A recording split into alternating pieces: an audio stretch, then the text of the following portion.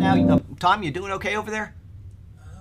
All right. I just feel my heart goes out to you, brother.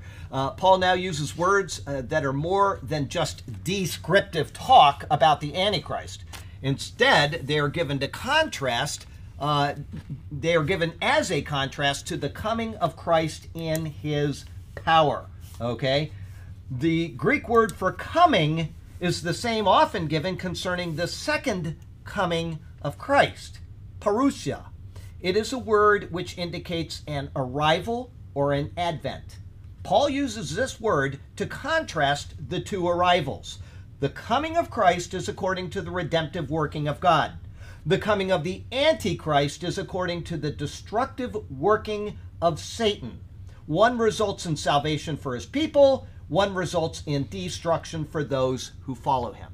Okay, if the parousia of the Antichrist is because of his lying powers, or lying wonders and deceitful powers and all that, then you could argue this. But I wouldn't argue that, because Jesus didn't perform his first miracle until when?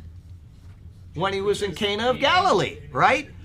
Was he the Messiah at the time? Yeah. Absolutely.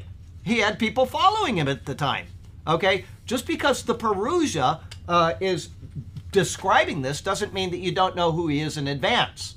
Okay? He's sitting in the temple of God. He's claiming to be God, and all of these, giving these signs and lying wonders, doesn't mean that you can't know who he is.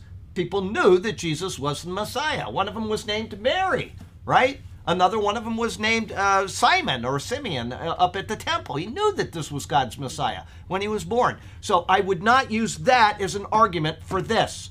I would use the signing of the peace treaty and the Levitical sacrifices on the Temple Mount as the revelation of the Antichrist. Okay? I'm being fair. That's all I'm doing. I want people to know that there is another view, and you could make this argument.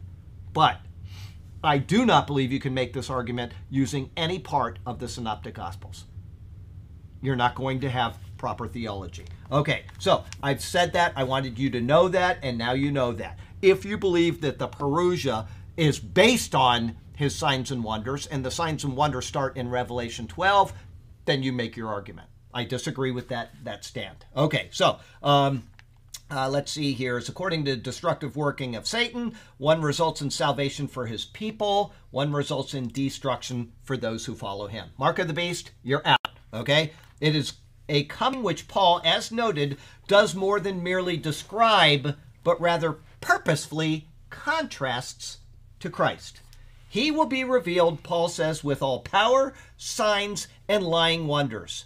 Scholars argue over the placement of the word lying.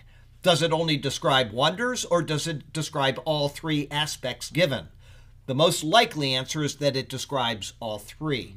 This is how, for example, the Holman Bible translates it, translating the word as false instead of lying. They say the coming of the lawless one is based on Satan's working with all kinds of false miracles, signs, and wonders. Okay, the Greek.